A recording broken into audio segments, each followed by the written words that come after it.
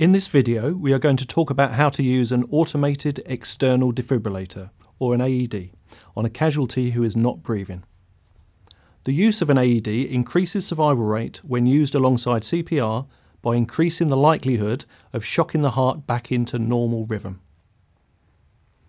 But timely use of the AED is imperative. For every minute of delay until AED application, the casualty's chance of survival drops by 10%. Remember that as a first aider, it's your job to know the location of the AED when you arrive at a venue. If you are a lone first aider with no assistance, a call to the emergency services is a priority before commencing CPR. Having carried out a primary survey using Doctor's ABC, you will be performing CPR as part of the C. While continuing CPR, think of the safety considerations of using an AED. These include ensuring the casualty is in a dry area and not lying in standing water, removing jewellery from the area as well as any excessive hair, cutting through clothing to expose the area and, if necessary, removing any underwired bras. You do not need to be trained to use an AED.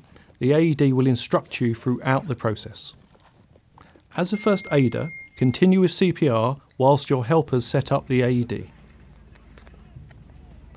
Before delivering the shock, check to ensure no one is in contact with the casualty.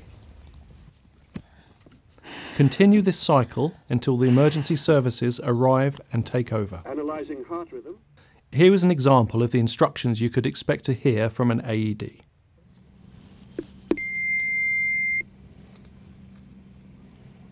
Apply pads to patient's bare chest.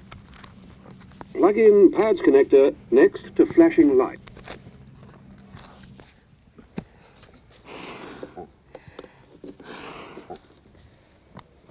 Analyzing heart rhythm. Do not touch the patient. Clear. Shock advised. Charging. Stay clear of patient. Stand clear. Deliver shock now. Press the orange button now. Shock delivered. Paused. Start CPR.